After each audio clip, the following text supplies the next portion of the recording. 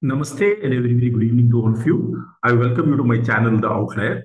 My name is Mithul. In today's video, I'll be talking about how to create a quadrant analysis map using Excel. I repeat, how do we create a quadrant analysis map using Excel? Even before I proceed to demonstrate how to create a quadrant analysis map using Excel, may I request you to subscribe to my channel, also like and share my videos. Let me begin by introducing you to the data set. This is a very simple data set which talks about staff and their performance. You have the first field, which is employee ID. The name of the employee is also given. The overall cost that is incurred because of the employee is given. This is the third column. And finally, I have performance of each and every employee. Performance is measured on a scale of 1 to 10, with 10 being the highest, 1 being the lowest. If you look at the first employee, his ID is 1, his name is Darren, his overall cost is 10,859 units, and his performance is 1. If you look at Brosina, his performance is 11,709, and his performance is 2. Similarly, you've got 10 employees. Suppose you want to classify employees as highly productive or low productive. How do you do this? It becomes very, very difficult. This is where a quadrant analysis map comes to our rescue, because using a quadrant analysis map, we can segment the employees into 4 groups. What are these groups? How do we interpret these groups? I'm going to talk about all these things in this video. But firstly, let's look at how do we create a quadrant analysis map. The first step here is to create a scatter plot. I repeat, you can go ahead and create a simple scatter plot. To create a scatter plot, you need 2 scale variables. The first scale variable is overall cost, and the second one is performance of the employee. Using these 2 variables, namely overall cost and performance of the employee, I'm going to create a scatter plot. Let me click on the menu. You can see here, there are different options in the Excel menu. I will choose Insert. Within Insert, under the section of charts, you have different charts.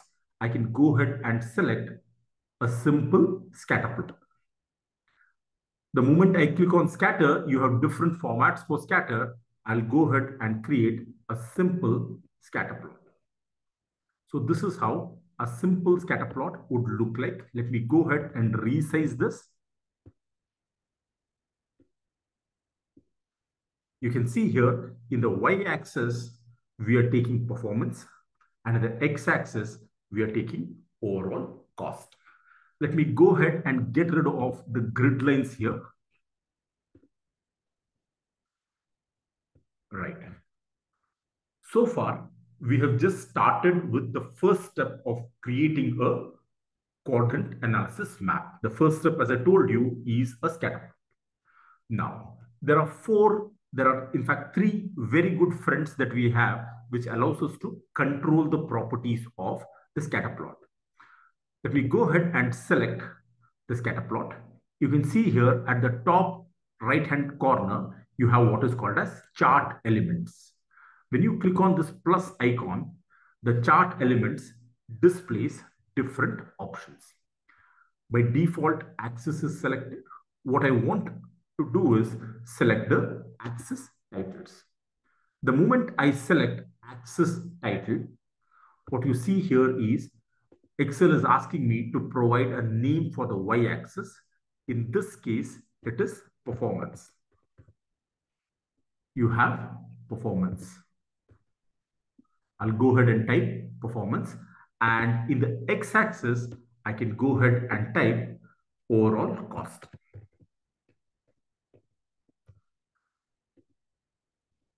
As far as the chart title is concerned, you can just call this as staff productivity analysis.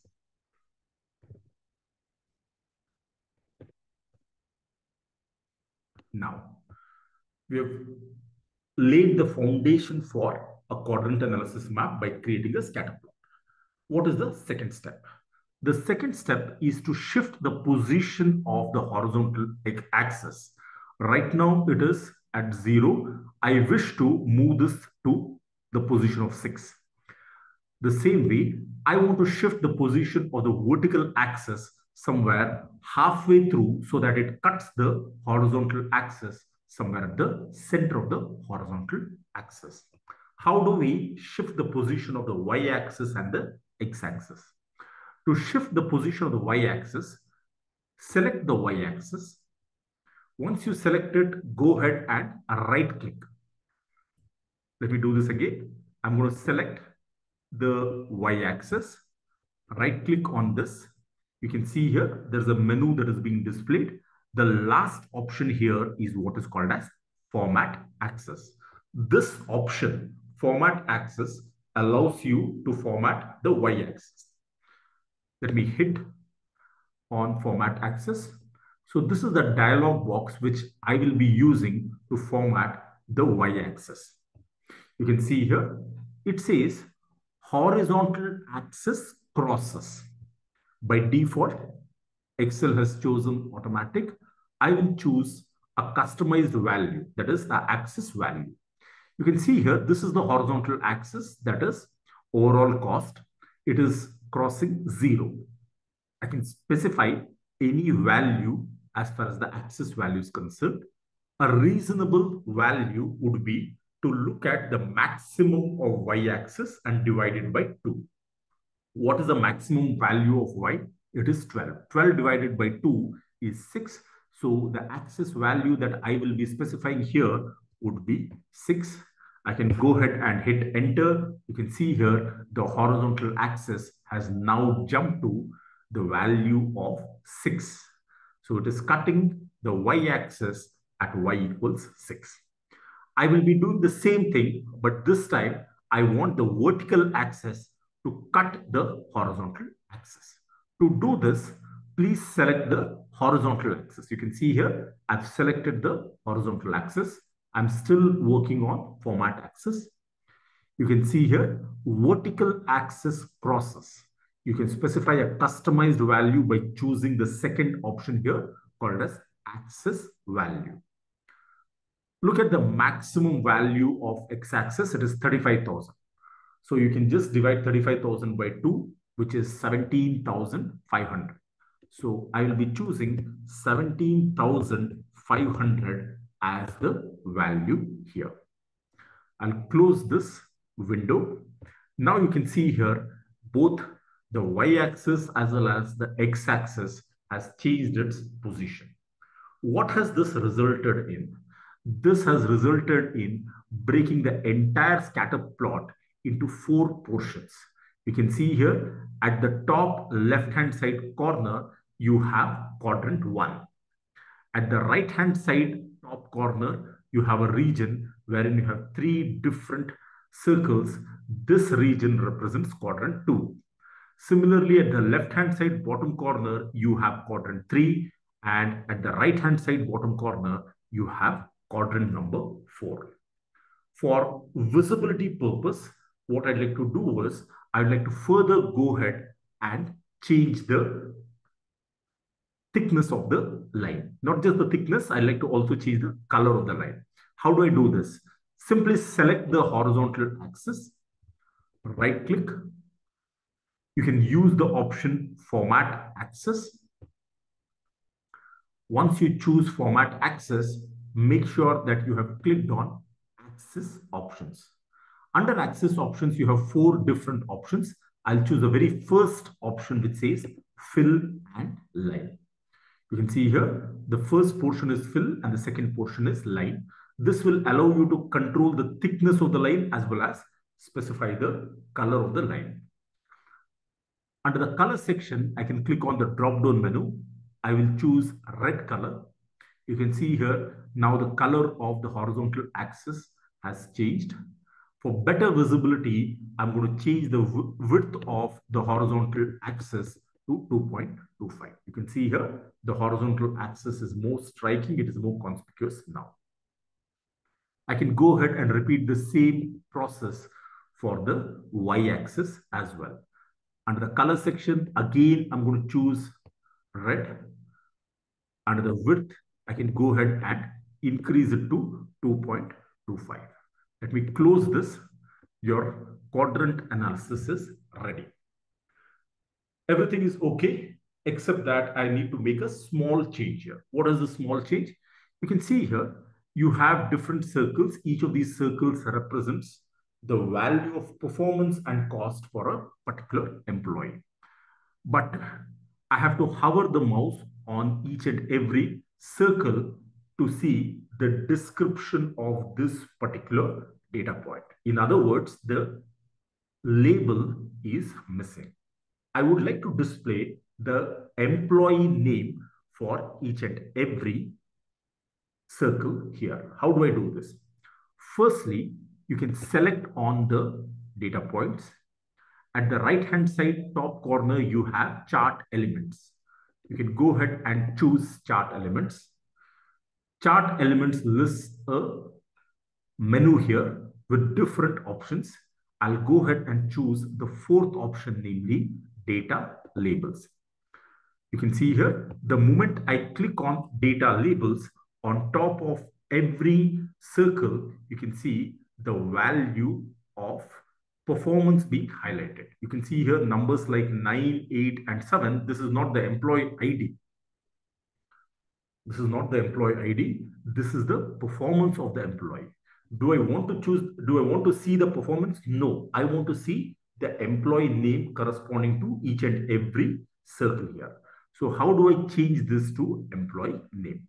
Pretty simple. You can select the data label here, right click on this. The last option here is format data labels. I repeat, the last item here is format data labels. Once I choose this, you can go ahead and select the first item here, which says value from labels. The moment you select value from labels, a new window, a small window, which is called as data label range window appears.